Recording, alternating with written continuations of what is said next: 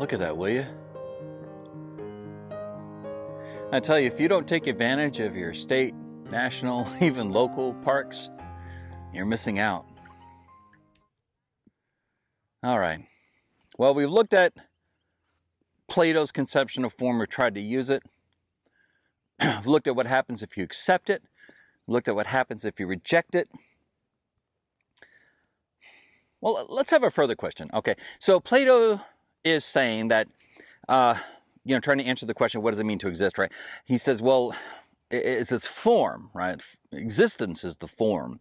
All right, and to get that, you have to look at each particular thing, right? Compare all and only particular things of that kind to get the form of that thing, and abstract away from that to get all and only of those kinds of forms to abstract further up, right? You keep abstracting all the way up, plant, animal, living, non-living, solid, liquid, plasma, right? There's all kinds of ways we can start categorizing what's out there.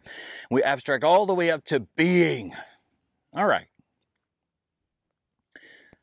Well, if you take Plato's conception like this, right, we have a definition of being. So, think about it. We get that definition of square. It's an equilateral, equiangular, quadrilateral, right? That defines square. That's the form square. That gives us the meaning of all and only squares. Anything that's not equiangular, not a square. Anything that's not equilateral, not a square. Anything that's not a quadrilateral, not a square. Right? And we get this definition of square from looking at all and only squares. We compare squares to mere rectangles, to trapezoids, to triangles, to pentangles, and so on and so forth. Okay. So, if we get the meaning by looking at all and only things of that kind, what's the definition of being? Right? Plato says this sits at the top. This is the good, the true, and the beautiful. This is the sun. Being. What does that mean?